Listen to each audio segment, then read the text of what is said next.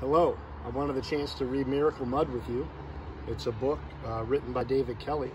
Each summer my family and I, along with friends, go to Cooperstown, New York for the baseball inductions. And we had a chance to meet David Kelly. And so I wanted to bring this book to you. Miracle Mud, Lena Blackburn and the Secret Mud That Changed Baseball.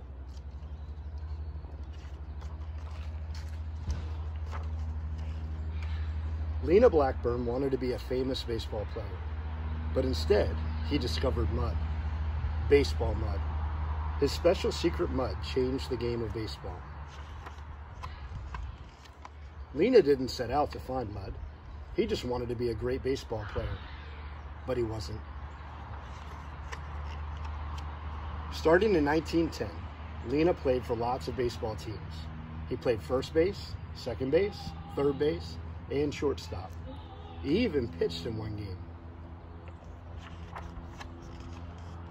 No matter how hard he tried, he wasn't good enough to become a star like Cy Young or Babe Ruth. He wasn't going to be in the Hall of Fame. When his playing days were over, Lena became a coach. One day, an umpire complained to Lena about the baseballs. They were too wet and soggy. The soggy balls were hard for pitchers to throw. They were hard for batters to see, and they were very hard to hit far. The umpire was right. The baseballs were a mess.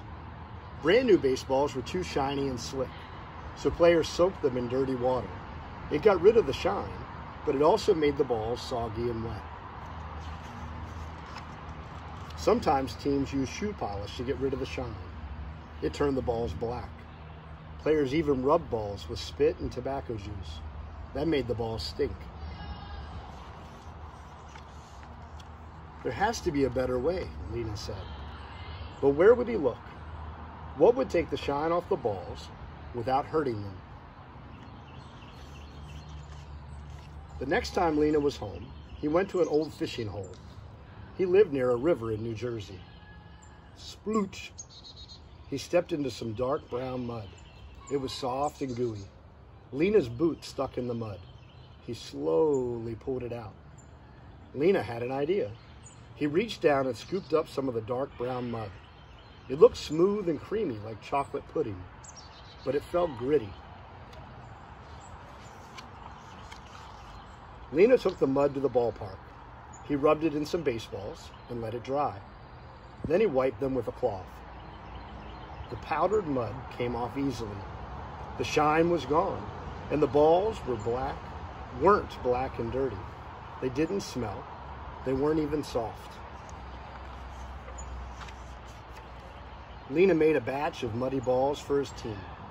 The pitcher threw muddy fastballs, curveballs, changeups, and sinkers. The batters hit muddy singles, doubles, triples, and home runs. It worked. The players loved Lena's magic mud. Now they could use brand new baseballs for each game, as long as they were covered in mud first. Lena went back for more mud.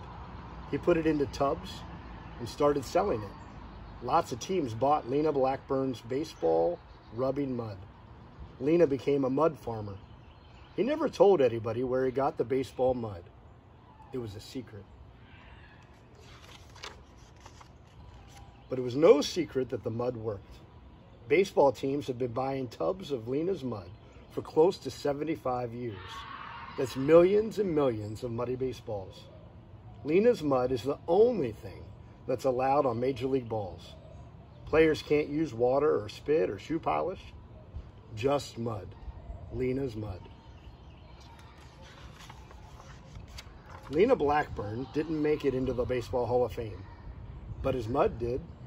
In 1969, a tub of his magic mud was put on display at the Baseball Hall of Fame. Now, every spring, teams have crisp new uniforms, brand new bats, squeaky clean cleats, and thanks to Lena, lots and lots of mud.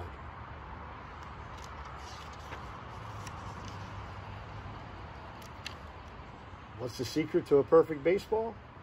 You just need a little mud. Good luck finding your miracle. Thank you for sharing the story with me. Miracle Mud by David Kelly.